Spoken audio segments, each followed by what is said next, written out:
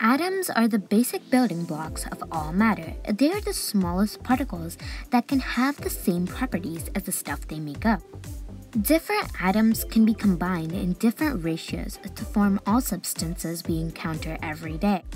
Hello everyone, and welcome back to H&H Knowledge Hub. In today's video, we're going to talk about atoms and elements. These tiny atoms contain even smaller particles called subatomic particles. Protons are subatomic particles. They have a positive electric charge. Protons are found in the center or no nucleus part of the atom. The nucleus also contains another type of subatomic particle called neutrons. Neutrons have no charge. Both protons and neutrons help keep balance in the center of the atom. The protons and neutrons make up most of the atom's mass. The third type of subatomic particles are called electrons. Electrons are negatively charged and are much smaller than protons and neutrons. Electrons are found outside the nucleus in a region called the electron cloud. Atoms are electrically neutral overall because they have the same amount of protons as neutrons. The positive charges of protons balance out the negative charges of neutrons and electrons. An element is a pure substance that is made of only one type of atom.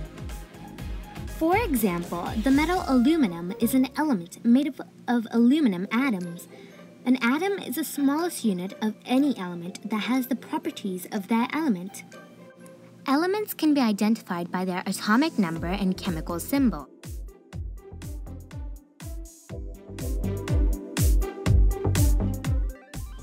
Elements can also be described by their chemical symbol.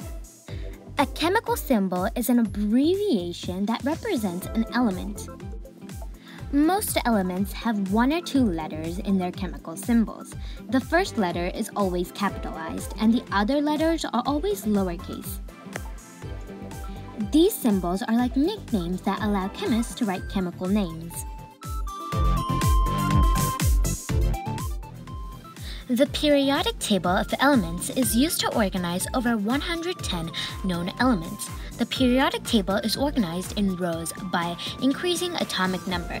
The atomic number of each element is listed at the top of the element square in the periodic table.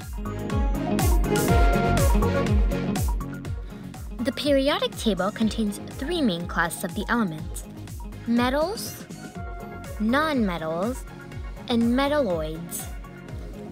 Each class of elements can be found in a specific area on the periodic table.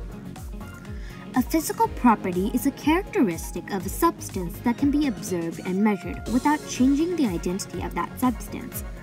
Color, density, and conductivity are all physical properties.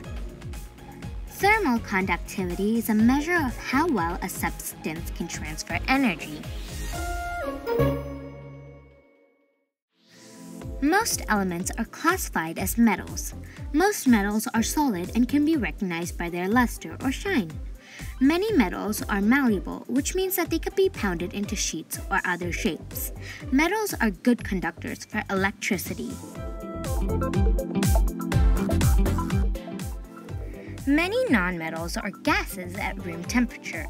Nonmetals are typically dull, in other words, lack luster. Solid nonmetals are brittle or non-malleable. Nonmetals are poor conductors of electricity.